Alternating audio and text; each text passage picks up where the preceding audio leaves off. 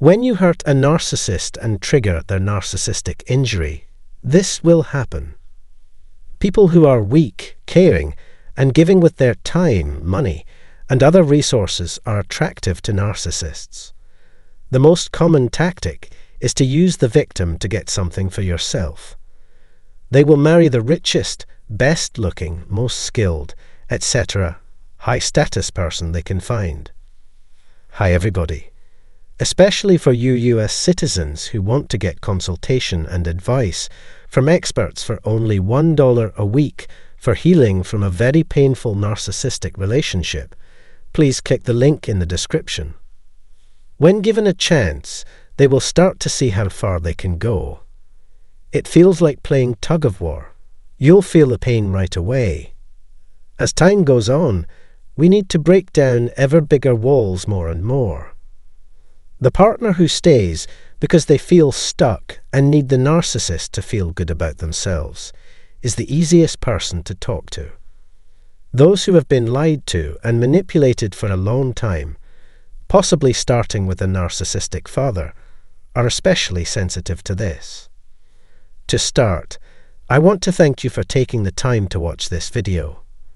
If you're new here, you should know that we're obsessed with uncovering the narcissist's dirty little secret. I want you to know how much your future assistance will be appreciated as we get started. Negative emotions like anger and outbursts are not always indicative of narcissism. Brain damage or a chemical imbalance could be to blame. But narcissistic fury covers a wide range of expressions, from violent outbursts to more subtle types of violence like smouldering resentment. A narcissist can become depressed if they aren't getting the focus they need, even if it means neglecting more pressing concerns. When narcissists' demands and goals aren't met, they may become exceedingly hostile or passive-aggressive to an extreme degree. Depressing because it fractures their cherished image of themselves. How is this possible if narcissists are so concerned with their outward appearance? Therefore, I'd want to discuss the effects of a narcissistic injury on the narcissist today. How much do they agree or disagree with one another? Where do they go wrong? A person can have a wide range of narcissistic injuries. There is flexibility at every turn. But I'll also cover the worst narcissistic injury that may happen and how they'll probably deal with it. Narcissistic wounds, also known as wounded egos, are emotional traumas that cause narcissists to feel less worthy of admiration and pride in themselves. This is the standard response whenever their fabricated identity is under threat. The extent of the wound may also influence the narcissist's attitude. However, their reaction remains consistent regardless of the severity of the injury. For the sake of brevity, I will briefly describe the typical reaction of a narcissist to a narcissistic injury. When their pride is harmed, they feel humiliated, which is rapidly replaced by fury. As a result, the narcissist gets preoccupied with a vengeance. Narcissists are unable to forgive wrongs, no matter how severe. They don't even offer a pretense of regret. It is, therefore, irrelevant whether they have or not. They will be planning how to get back at you and seek vengeance. Smear campaigns, whether conducted in private or in public view, are their favored method of punishment. A narcissist may be cruel at first, but then change their behavior abruptly. I'm not just talking about the lifetime smear campaign here. There are narcissistic injuries that might push the narcissist to even more severe actions. The reason for this is that, in addition to everything else, a narcissist can be dealt a lethal blow, where their sense of self-worth and dignity disintegrate before their eyes, and where an overpowering sense of humiliation results from facing the truth about who or what they truly are. The breaking point of a narcissist might be triggered by a number of different things. These are the kinds of situations that would rip open the deepest scars in a narcissist's fragile ego. In the video, I went into detail on how desertion, exposure, and insult may hurt a narcissist. Those who possess all three at once pose a significant threat to narcissists.